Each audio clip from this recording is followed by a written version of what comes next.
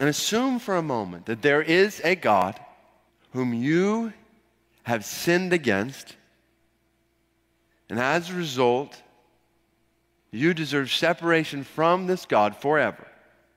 That this God loves you so much that he sent his Son to die on a cross, to pay the price for your sins.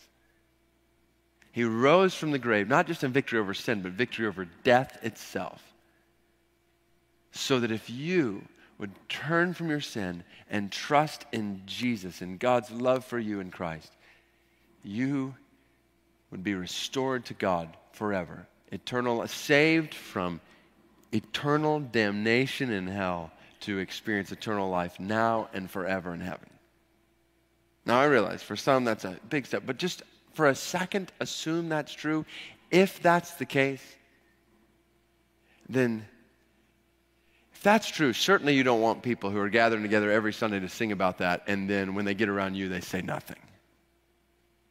That would be the epitome of hate, wouldn't it be?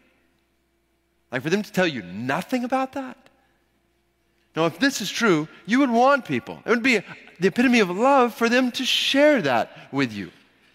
And so hear that perspective. I pray that maybe even tonight that God's grace which brought you here might lead you to embrace this truth, to see this truth, even in what we are talking about.